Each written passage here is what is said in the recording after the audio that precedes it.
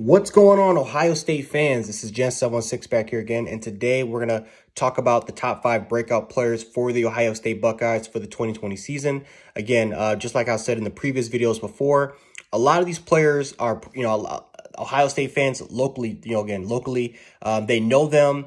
They know that they've had some pretty good contributions to their team, but either they just haven't made that much noise, they haven't really impressed a lot of people, or they just had little to no contribution to their team at all. And who knows, this year they can I believe that these guys can definitely take the next step and have that nice contribution, that nice role to add to their football team to the 2020 season. So going to talk about 5 players who I think will have a huge breakout season, and hopefully you guys will enjoy this video.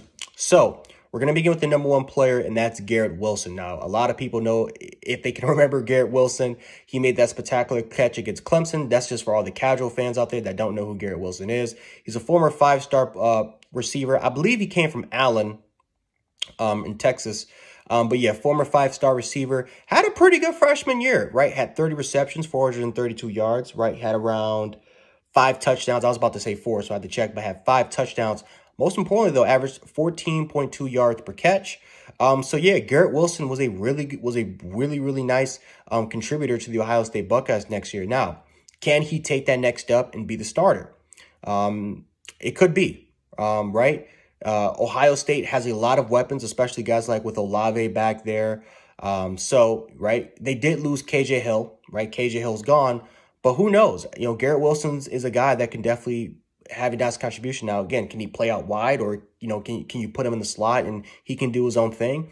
That's something that we're going to have to find out about. Now, I will say the thing for Garrett Wilson is that there's a lot of competition, especially with the upcoming 2020 recruiting class, guys like Julian Fleming and Jackson Smith and Jabe that are coming in. And these guys were 5-star receivers. And again, these guys are not going to be backup players. They're going to come in and they want to contribute right away. So, but Garrett Wilson's a guy that has a lot of athletic ability. He can go up and get the catches, but most importantly, his speed. Ohio State has a ton of speed. Garrett Wilson has the speed to play alongside anybody.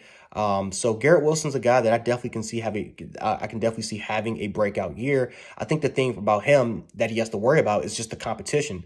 But either the competition is just going to break him, or it's going to make him become the player that a lot of Ohio State fans expected him to be, and that was to become a really nice contributor and a great player for the Ohio State Buckeyes.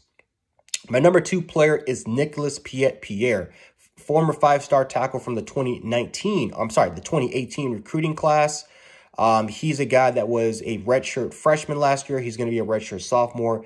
It's time for him to step up, right? Ohio State loses a couple of starters from their offensive line. They got 3 starters that are projected All-American players, according to Athlon Sports. Pierre is a guy that I believe, I think one of those positions that they're missing, it is the right tackle position. I think that Nicholas Pierre, again, Ohio State fans, if I'm wrong about that, correct me on it. But I think the right tackle position, that's one of the positions that they're missing, and they need a guy to fill it. Nicholas Pierre, this is what a lot of Ohio State fans did. They want him to be. They wanted him to be a starter along this offensive line. He has all the athletic ability. He was raw coming out of high school, even though he had everything was there. Maybe besides more experience in the offensive line, or maybe lack of competition for him. But again, he's had 2 years to wait. This year, I expect Nicholas Pierre to finally become a starter on that offensive line and have a nice contributing role to the Ohio State Buckeyes. Number 3 player is Zach Harrison. Now, we talk about the defensive line for Ohio State, right? Chase Young, the Bosa brothers, right? That the defensive line has become nasty, full of 5-star recruits, full of just absolute monsters going on to the next level. Zach Harrison could be next in line, right? Former 5-star from the 2019 recruiting class. You're talking about a player that actually he was more of a rotational player last year with that deep Ohio State recruiting class, right?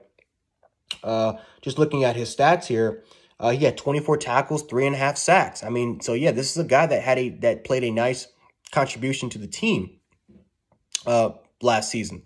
Could Zach Harrison be that guy? It could be. It could definitely be, right? Remember, you look at a guy like Chase Young, who sat behind Nick Bosa. He sat behind Nick Bosa for like a year and a half, and then finally he got his opportunity after Nick Bosa left the team, and he shined out.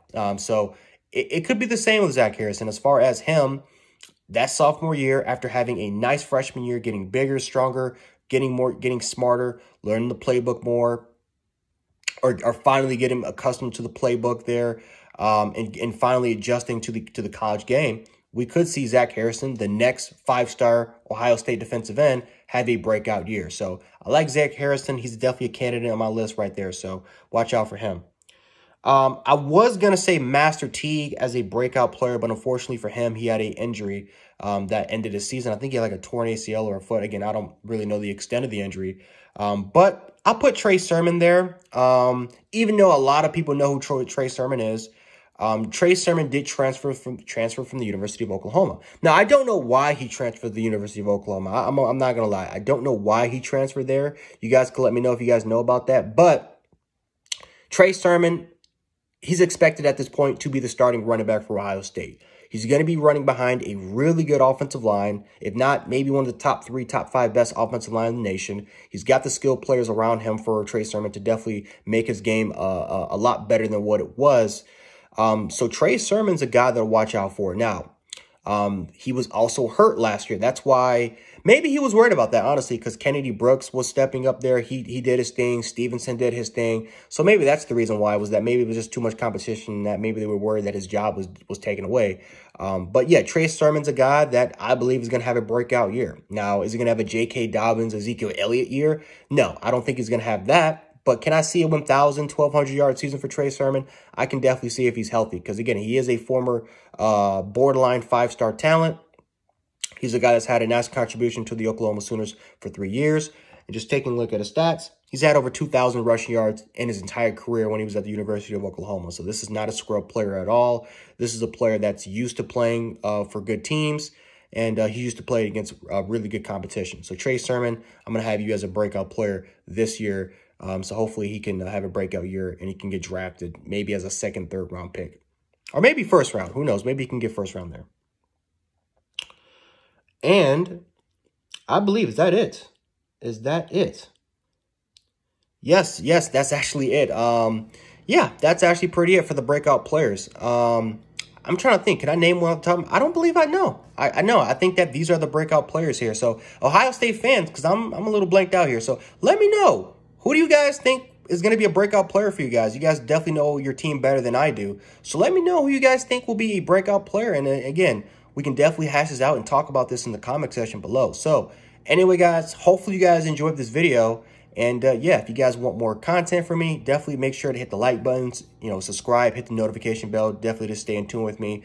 I know a lot of people are subscribed and they don't get my videos popped up. I think a big reason why, because they don't is because the notification bell. Again, YouTube system is kind of just messed up. So just make sure to press the notification bell for more content. Anyway, guys, this is Gen 716. Stay safe. Peace.